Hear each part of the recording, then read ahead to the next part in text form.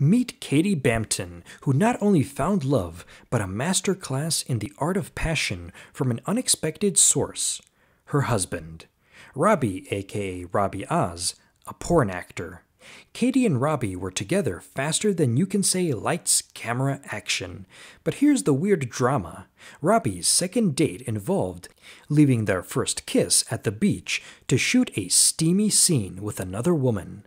We shared our first kiss at the beach, and then he went off to shoot the scene, and it just seemed so normal, she says. Talk about passion, from oh no to oh yes. Katy went from being Instagram shocked when she first saw he is a porn actor to Robbie shook.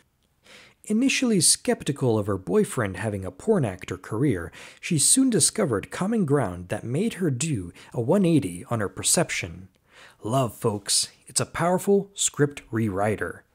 Since their coast wedding, Katy's mindset has undergone a transformation. She says her husband has taught her to be a better lover, professionalism at its best. I thought being in a relationship and sex was love, but I've grown to know that sex is a physical exchange between two people, says Katy.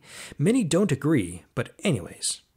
However, not everyone has been accepting of their open marriage, with friends and family suggesting Robbie should stop having sex with others. I mean, imagine family chit-chat. How's your husband doing? He just came from work, tired. Awkward pose. Still, Katy defends their open love story. For her, marrying Robbie wasn't about changing his script. It was about accepting Robbie who he is, sex scenes and all. According to Katy, being with a porn star is like having a PhD in love. It's not just about steamy scenes, it's about self-discovery and overcoming insecurities. Who knew adult content could be so educational? Robbie, the rebel-turned-adult content educator, tells his side of the story on his journey from a rebellious past to becoming a sex-positive advocate. He proudly stands against the dirty stigma, declaring it's just like any other job: lights, camera, paycheck.